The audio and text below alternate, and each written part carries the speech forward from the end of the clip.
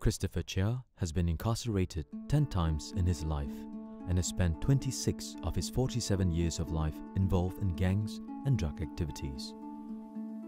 Chris met his wife in 2017 on a Hong Kong exchange program. They found each other again through a dating app and continued to talk and meet up. They have since been married for 2 years now. Every time I go inside prison, I say I want to change. And when I come out of it, I change. For the time being only. So turning points are numerous in my life. But this is the one time which I stayed the course, that I kept my word. During these 8 months inside DRC, my wife was very supportive. She sent me a card and a photo daily. I have a ton of them. I can feel that through the letters that my wife had written to me, I could feel angst, feeling of loneliness, uncertainty, because she doesn't know when I'll be released. I just feel that when I get out, I would not let this happen again. I would not let her feel the same way again. Chris mentions that due to his past of being in a gang, he has become apathetic towards his loved ones and struggles at times to show emotions and concern towards them. I remember the time when I was serving my sentence in a foreign prison, which is Malaysia. And my mum would come and visit me every week. So she would leave at 5 a.m.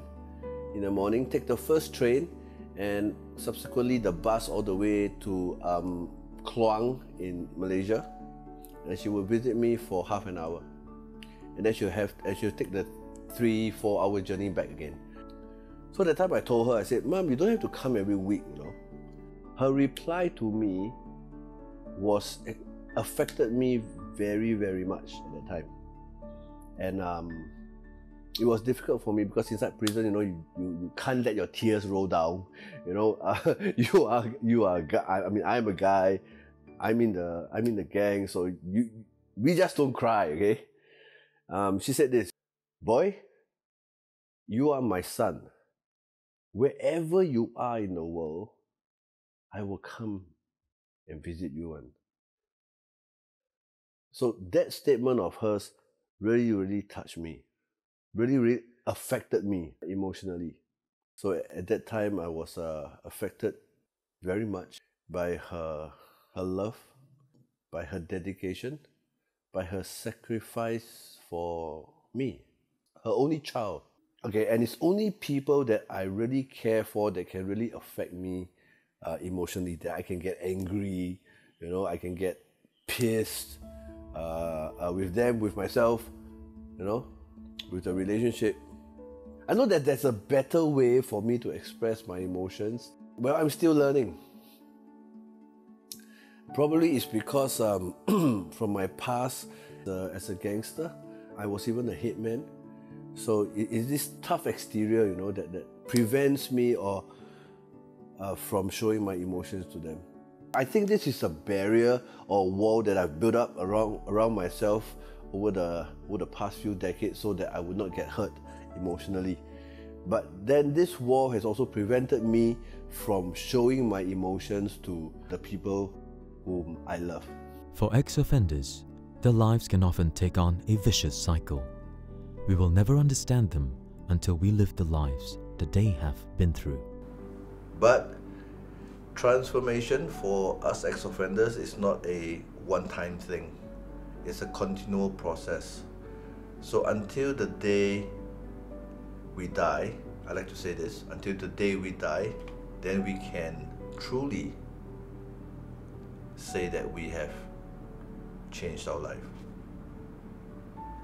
Don't get complacent. Be humble. Know that you have made a mistake and move on from there. I think it is never too late for an ex-offender to change, or for anybody to change their life, to seek a better life. So it doesn't matter how many times you fail, just get up and start moving on.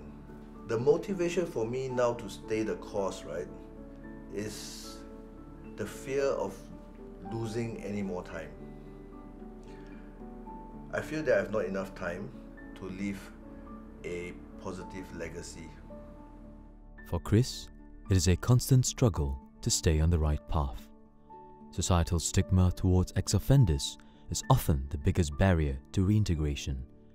Due to this, ex-offenders often face difficulties in securing jobs, public housing, and sometimes even face vigilantism and social isolation.